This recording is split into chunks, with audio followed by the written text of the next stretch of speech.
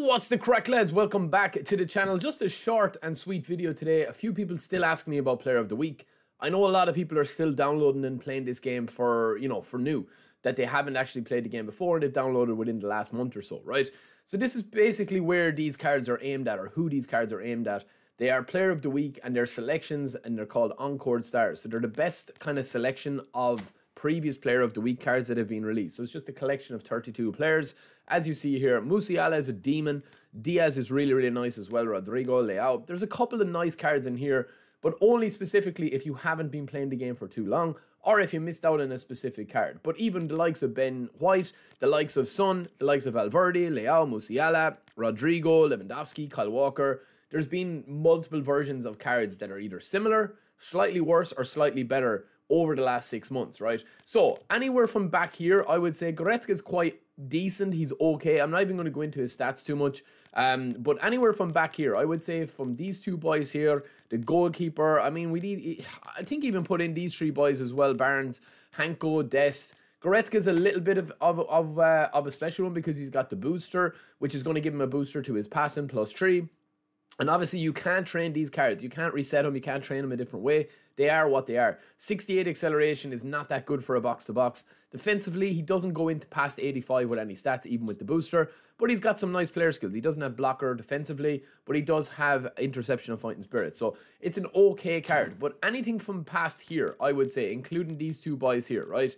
So you're talking about 1, 2, 3, 4, 5, 6, 7, 8, 9, 10. You're talking about 20 players here. I would say do not spin and waste 100 coins on any of these unless you specifically want a certain card, right? I'm not going to tell you that Barnes isn't going to be good for you if you play him and you use him as a winger, but there are as equally good options in the GP marketplace, which you can get after maybe playing the game for like 20 minutes, right? He's got good dribbling, but bad ball control and tight possession for a winger. He's also only got 76 balance, which is way below what you need if you're looking to have a prolific winger and just spread out wide, playing out wide. And we'll have a video on that coming quite soon, right? The rest of his stats are pretty decent. I mean, these cards were good, these Player of the Week cards.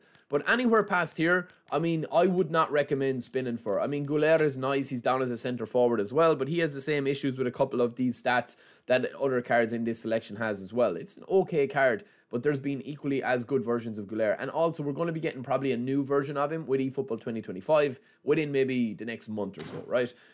Endo is nice. There is a DMF as well if you missed out on him. But again, they'll probably bring out a new pack with him in it. So any of these, it's going to be left up to yourselves. I wouldn't be looking at this pack and saying, there's 20 players in here that are not really worth spinning for. I think you're going to have to go for, the top 8 to 10 players, right? And even at that, Ben White, you can get him for free with the event. I already have a video on that. Ben White, you can already get him there in the Arsenal Showtime one. It's either him, Havertz, or Jorginho. I would recommend Ben White. It's still a decent card, but it's nowhere near as good as the card that you can get for free, and it only takes you about 20 minutes to do that. Kyle Walker, this is actually a beast of a card.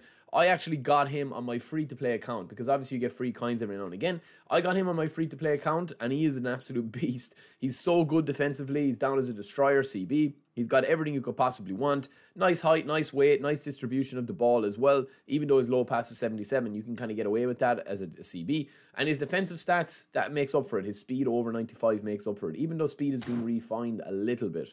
The rest of the players in this pack, João Neves, obviously the wonder kid.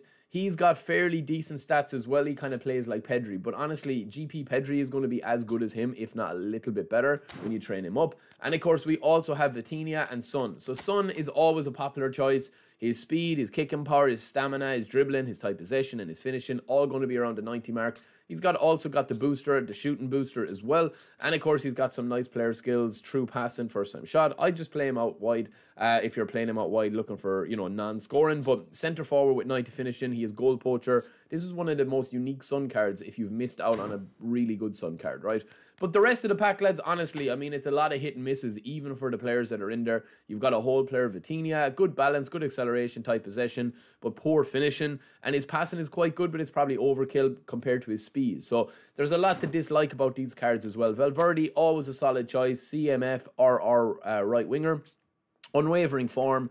You could play a right winger here with Valverde. He's going to be really defensive minded.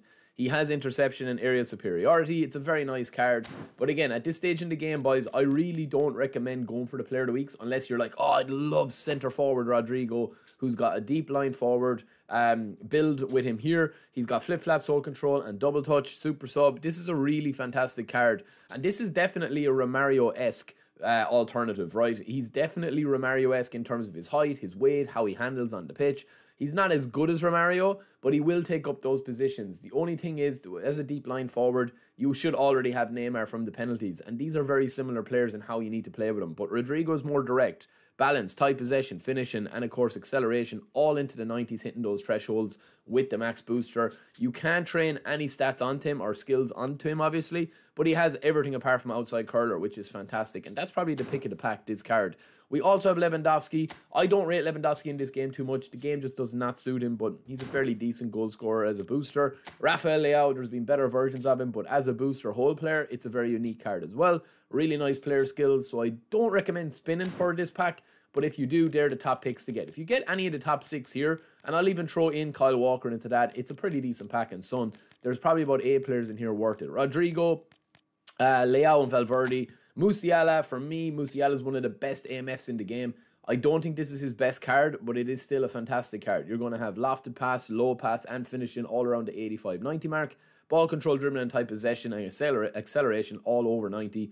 Insane. And he's got super sub as well. A lot of these cards actually are kind of like impact players off the bench. So when you look at them through that lens, they do take on a bit of a life of their own. Again, Diaz, really big upgrade if you don't have a prolific winger so far, and you can get him in a spin or two. But other than that, there are probably better wingers that you can get for the GP Marketplace. So yeah, lads, look, all in all, I feel like every week we do this player of the week, it's the same story. But it is, because there's nothing new being added to the game until eFootball 2025. I think they need to revamp this. We've said it once, we'll say it 50 other times. But yeah, there are some good players in here. If you're stuck, you have a couple of coins that you want to spin for. Rodrigo is the man to go for here. If you get him in maybe 5 or 6 spins, you can clear the box.